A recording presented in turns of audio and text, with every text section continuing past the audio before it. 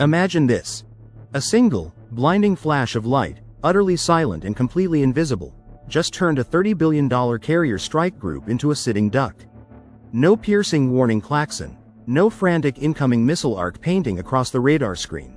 Nothing but a focused 150 kilowatt beam that slices through drones, vaporizes missiles, and could very well reshape the entire future of American sea power.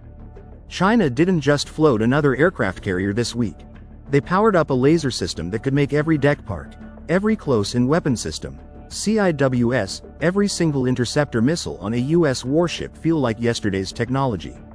The U.S. Navy's response? Well, let's just say there's a quiet panic unfolding behind closed bulkheads, and one urgent order echoing through the command centers. Get our own lasers online, and fast, before the vast expanse of the Pacific becomes a shooting gallery where only one side can shoot straight.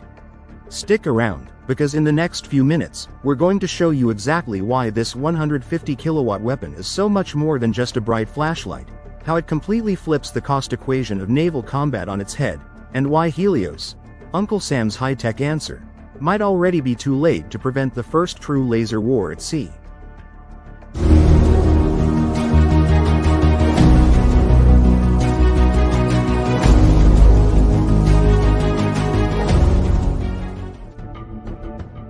This isn't some theoretical lab prototype, tucked away safely in an engineer's sterile vault.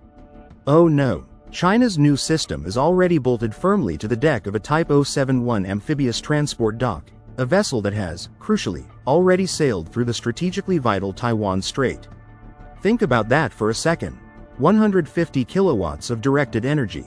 To put that in perspective, that's roughly the equivalent power of 150 standard shopping mall microwave ovens, all focused down into a single, devastating spot the size of a coffee cup. That beam, moving at the literal speed of light, dumps energy so incredibly fast that aluminum skins vaporize instantly, delicate circuit boards fry in a blink, and even fuel tanks can cook off and explode in mere milliseconds. Translation? It doesn't just burn neat little holes, it ignites, obliterates, and destroys whatever it touches with terrifying efficiency. Forget those dramatic, cartoonish Star Wars bolts you see in movies. Real high-energy lasers are far more insidious. They're more like an invisible, silent blowtorch, precisely directed and moving at the speed of light. The Chinese unit reportedly bundles multiple fiber laser modules, each one pumping out a few kilowatts of energy, then stitches these individual beams together with incredibly precise adaptive optics. This advanced optical system continuously corrects for atmospheric distortion, ensuring the beam stays tightly focused on its target, even over significant distances. A 150 kilowatt output sits right at that crucial sweet spot where small drones can literally melt and fall apart in under 2 seconds, and thin-skinned anti-ship missiles start shedding critical control surfaces or experiencing catastrophic internal failures after just 5 seconds of exposure. The beauty, or perhaps the terror, of a laser isn't just brute force, it's precision. You don't have to vaporize the entire target. You can heat the sensitive seeker head of an incoming missile, blinding its guidance system. You can fry its radar, rendering it useless. Or, you can rupture its fuel line, turning a precision weapon into a falling hunk of metal. You get to choose your failure mode, tailored to the threat. What about range? Officials are tight-lipped, of course, but open physics tells us that 150 kilowatts gives you a kilometer-class no-escape zone against smaller, plastic drones. That range might be cut roughly in half through humid tropical air, which is a key consideration in the Pacific theater. But here's the truly chilling part. Add a future 500 kilowatt upgrade, already rumored to be under development in PLA Navy labs, and suddenly much larger, more critical assets become vulnerable. We're talking about carrier-borne tankers, airborne early warning, AEW, aircraft, even low-flying harm, high-speed anti-radiation missile shots. The potential for a laser of that power to disrupt or destroy these assets could fundamentally alter air-sea operations. This isn't just about point defense anymore, it's about denying access and control over vast swaths of airspace. U.S. strategy in the Western Pacific has, for decades, leaned heavily on the immense power and projection capabilities of the carrier strike group. We're talking 70 aircraft, a formidable wall of escort ships, layered missile defenses, and the silent, ever-present threat of a submarine in tow. This model works incredibly well when your main worry is a cruise missile that you can detect, track, and shoot down with another expensive missile.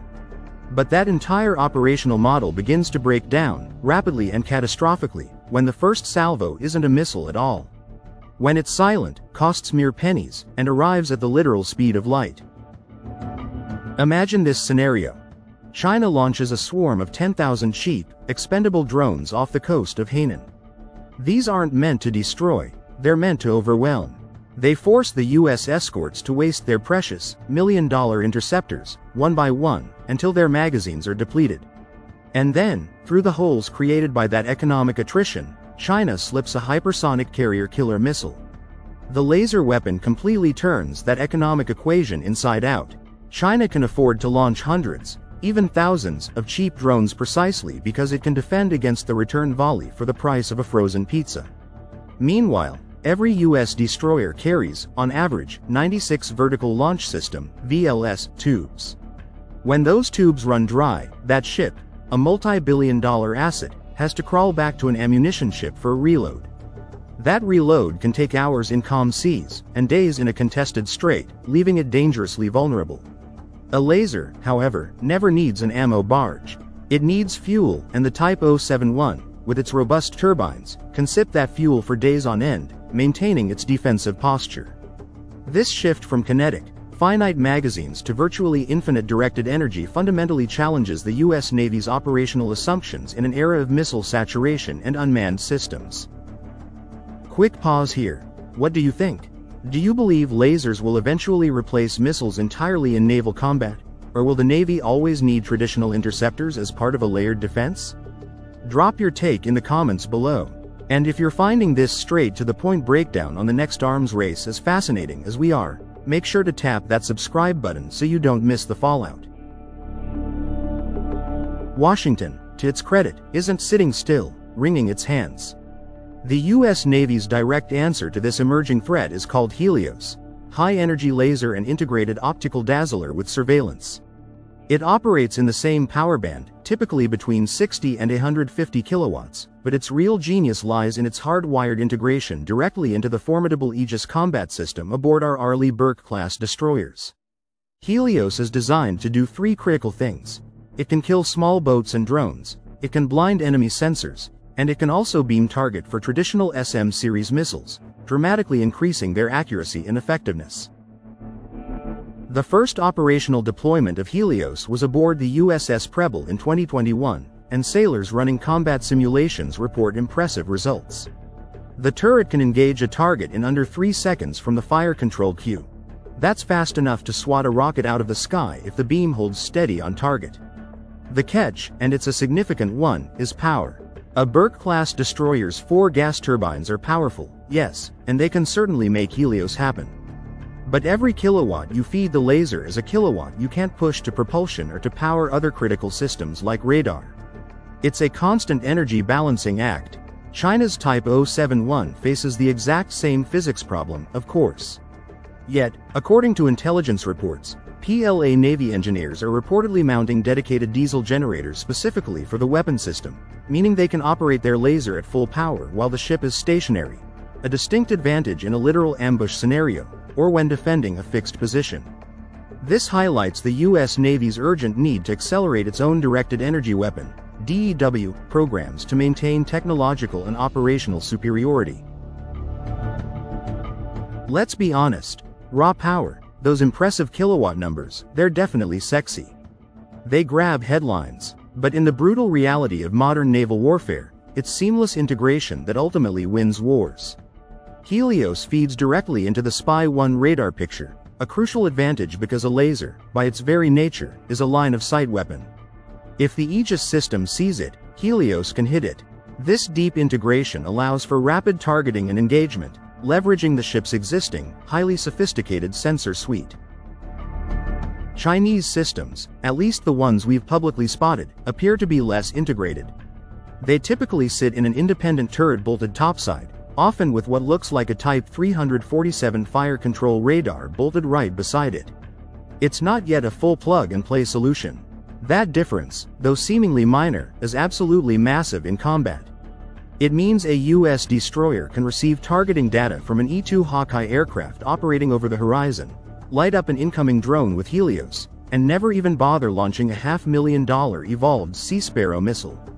For China, the laser is still largely functioning as a self-defense tool, a powerful but somewhat standalone addition. For the US, it's rapidly becoming a vital component of a sprawling, interconnected kill web stretching hundreds of miles. The gap isn't just about raw power numbers, it's about the plumbing, the data pipes, the cooling lines, the complex combat system code that allows everything to talk to everything else.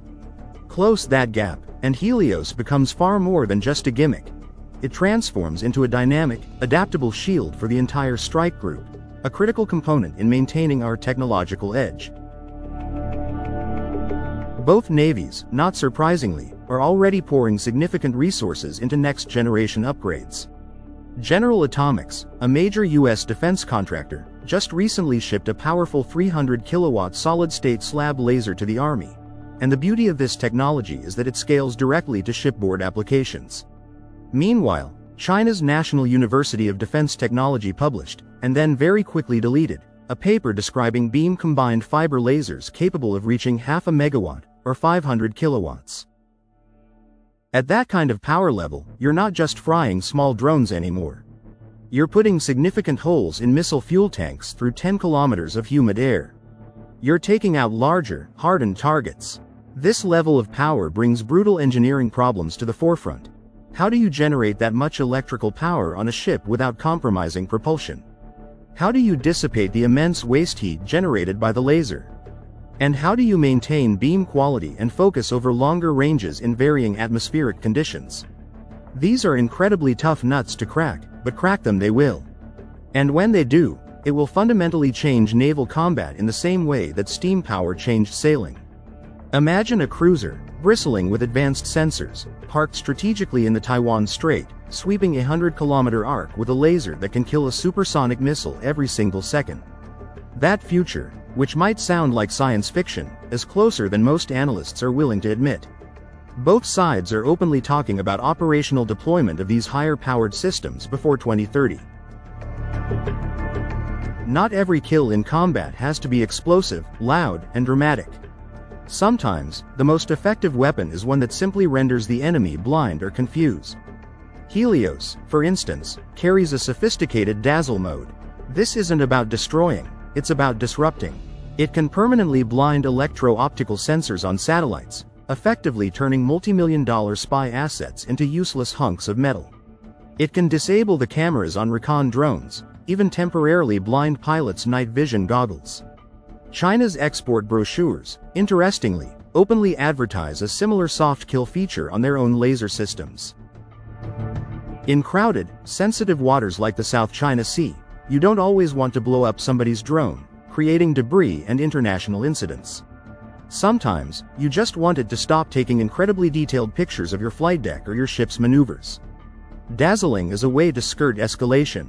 There's no debris, no casualties, just a multi-million-dollar unmanned aerial vehicle suddenly turned into a clumsy, blind glider. Expect to see more of these gray zone lasers flashing in contested maritime areas, with each side subtly testing the other's resolve and capabilities without firing a single bullet. It's a new form of non-lethal, yet highly effective, engagement, and it adds another layer of complexity to naval operations. So, is the US Navy truly panicking? Talk privately to Pentagon planners, the ones who truly understand the implications, and you'll hear words like urgent operational need and accelerated fielding. That, my friends, is bureaucrat speak for panic, served with a side of lukewarm coffee. The real fear isn't that China suddenly possesses some magic death ray that renders all US ships obsolete overnight. No, the real fear is that Beijing can afford to spam that ray across hundreds of hulls, across a vast theater of operations, while US budgets groan under the astronomical costs of traditional missile defenses. The paradigm shift we're witnessing is a fundamental move from scarcity to abundance. Abundant shots, abundant targets, and potentially, abundant confusion for the unprepared. Whichever navy rewrites its doctrine, its tactics, and its procurement strategies around the concept of infinite magazines first will own the next skirmish line, and potentially the next war at sea. HELIOS, a dragon-named system full of promise, still rides on a handful of destroyers. China's 150-kilowatt laser, however, is already out in the gray zone wild, deployed and potentially proliferating. The clock is ticking on who scales first, and it's that ability to scale, not just raw kilowatts, that will ultimately decide the next chapter of naval warfare. The Pacific, that vast, crucial expanse, is no longer just a missile chessboard. It's rapidly becoming a laser lightning field where the price of a mistake, or an engagement, can be as little as 50 cents worth of photons. China has decisively dealt the opening hand with its 150-kilowatt naval laser, a weapon that turns drones into ash and transforms traditional defense budgets into nightmares. The U.S. Navy's answer, for now, sits on the decks of a few Arleigh Burke-class destroyers, promising parity, but only if Washington can wire enough power, enough money, and enough sheer political will into the fleet before the next spark ignites. If you found this breakdown useful, insightful, or perhaps a little terrifying, then please, smash that subscribe button so you catch the next flash of insight. And don't forget to let us know in the comments whether you think lasers will make missiles extinct, or simply force them to evolve into something even more formidable. Because in modern naval warfare, the only thing faster than light itself is the speed of change, and that change, my friends, is already here.